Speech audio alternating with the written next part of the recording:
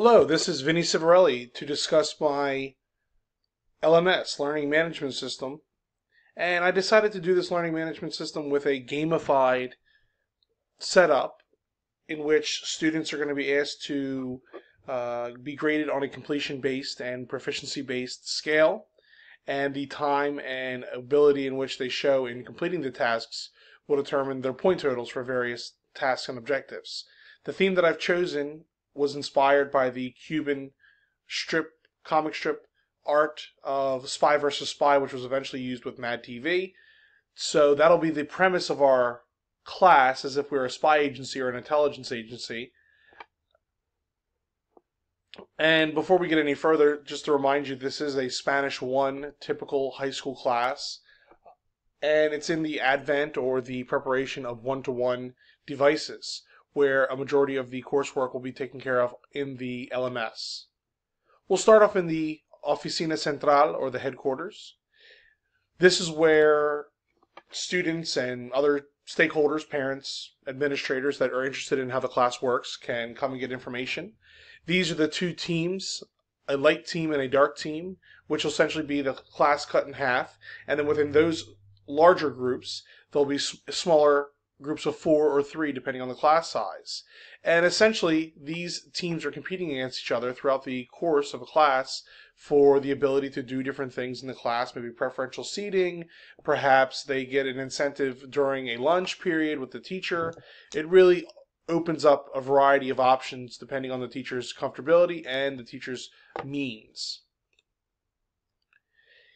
In the Antigüedad or tenure section, it explains to everyone what the different levels are and how many experience points need to be acquired to earn the titles.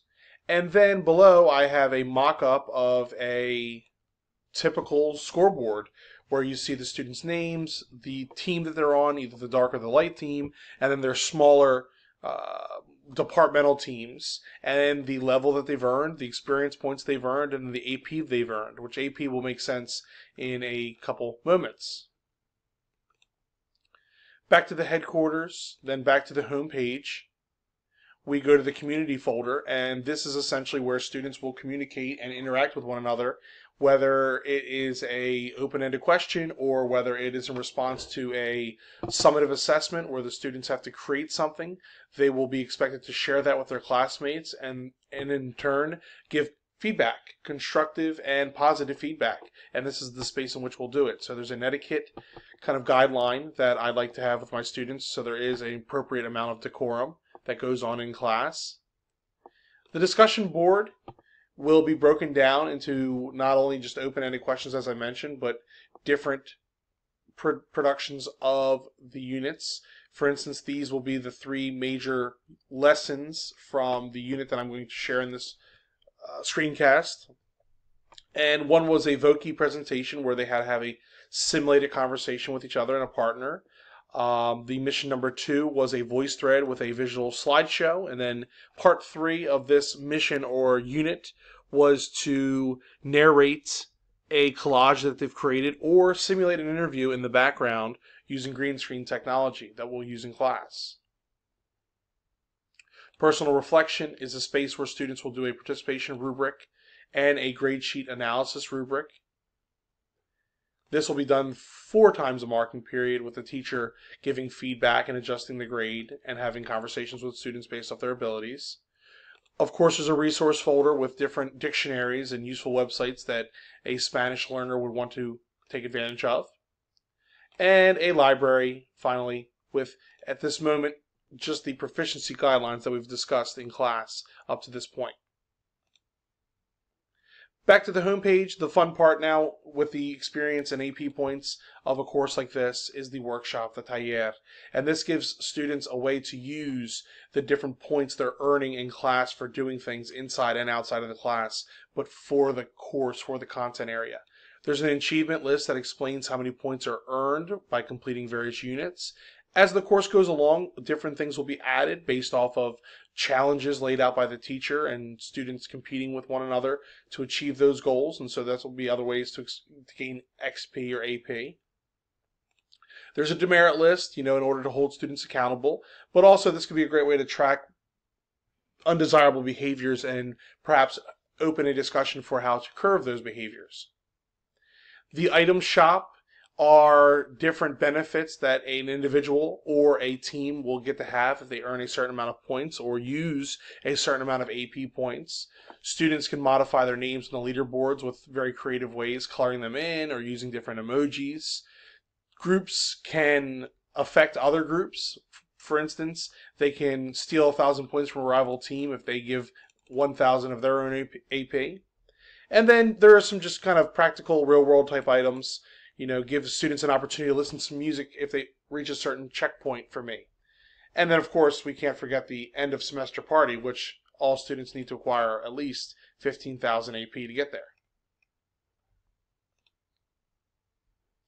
The gift shop allows the students to take advantage of our great updates section, where they can send out a message either to another classmate, either to me, the teacher, or they can just make a general proclamation of their group, essentially talking trash to the other groups.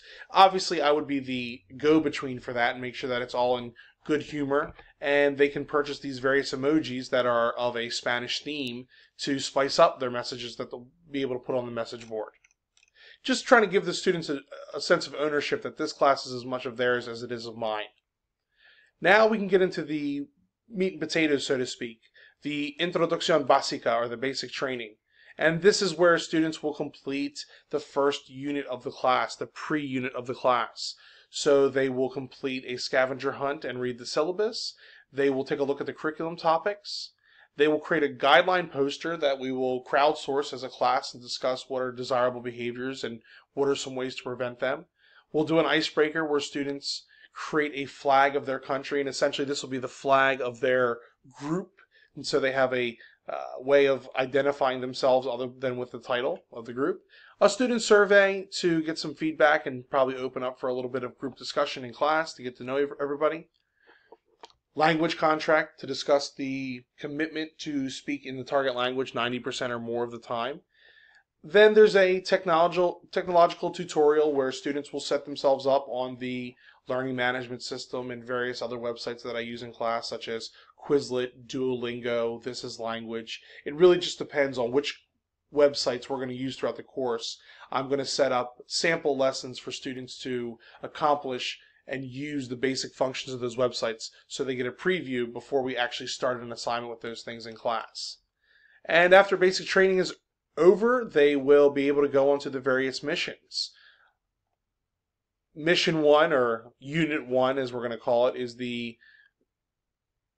meritorio, or the internship. The lesson that I'm going to focus on in my presentation here is the espionaje, or the intelligence gathering. Students will learn how to talk to locals while gathering information on people in the community.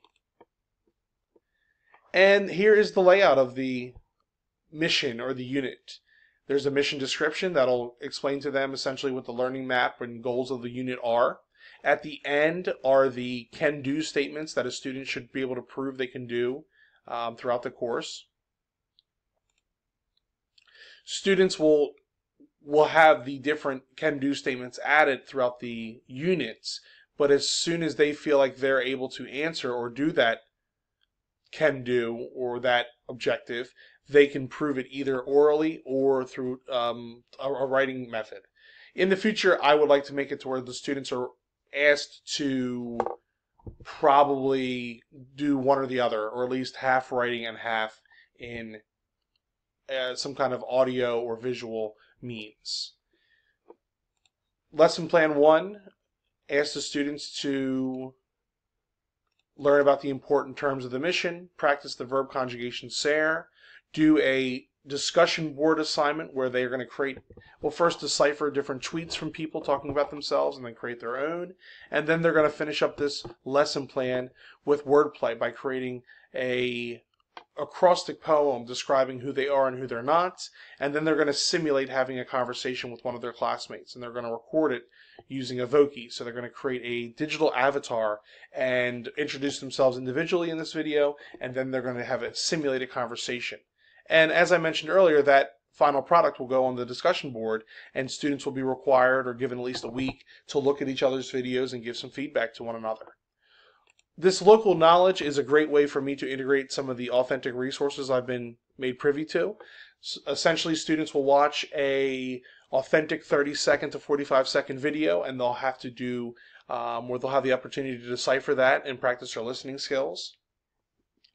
They'll have as many chances as they want to do it to score a grade that they're happy with. It goes from practicing the vocabulary to listening skills and picking out the words that are missing, and then even some comprehension sections to see if the students understood what happened in the video. And we'll do 2 of those in a unit. But they're going to sandwich the different units to kind of break up the specificity of the units. And perhaps these can be used as homework assignments as well, depending on the type of class that we're working with. Unit 2 now asks students to complete a psychological self-evaluation. Essentially, there's a survey from a magazine in Spanish. They're going to evaluate how they fall on the spectrum according to that magazine's questions and decide if they would agree with it or not. And then we do a little bit of an interview with the class, and then they're going to create a chart and kind of decipher what that chart means. They're going to look at some great authentic interviews from musicians at a recent music festival in a Spanish-speaking country, and this will be a great way for students to glean and get information about how those people describe themselves. And then last but not least, the students are going to create a experience where they're the security guard and they must describe the people that are around certain celebrities by describing them physically and personality-wise. And so they'll create a slideshow and use that slideshow in the background of a voice thread, and in that voice thread they will describe what they're seeing.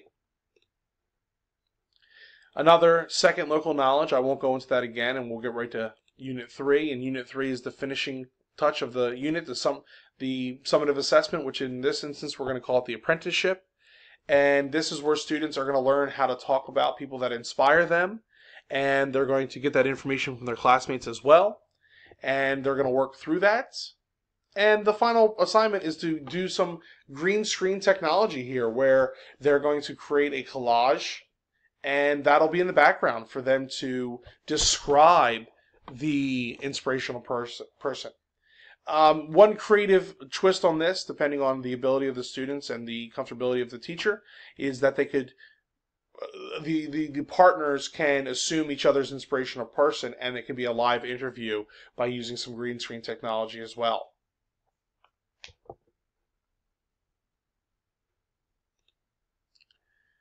And if we return to the home page, that is the end of the unit, and the students will now at this point have to show that they can do the can-do statements. Usually there's about 10 to 15 statements of I can do this or I can do that.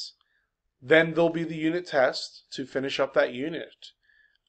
And that's essentially how the course will be laid out, and that's how the different assessments and different parts of the class are laid out. Thank you for taking a moment to listen about my gamified and flipped learning management system. It's been an interesting process, breaking some old habits of learning management systems that I've had in the past and integrating some new best practices from collaboration and through different studies in this course. I look forward to continuing to grow this and even adapting it with first-person videos to create a virtual kind of component to this class.